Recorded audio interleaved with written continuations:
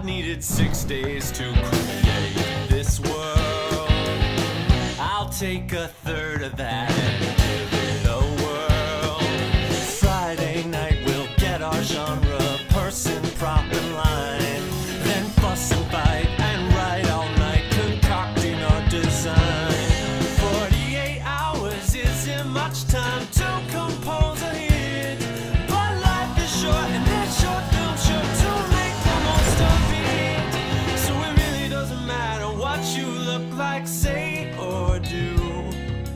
I know that I had a cooler weekend than you. It's 3 a.m. on Sunday, I feel like crap. I've been working too hard to eat, bathe, or nap. Writing, shooting, editing at such a hurried pace. They won't believe when our film screens this only took 2 days. Work on Monday's going to suck, but here's what gets me through. I know that I had a cooler weekend than you. The 11th hour doesn't mean the last minute. At that point we're just beginning. At hour 46 we'll put a DVD. Sit back, relax, the project's rendering. Yeah, it's still rendering.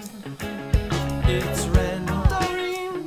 Yeah, it's still rendering. I said, yeah, it's still rendering.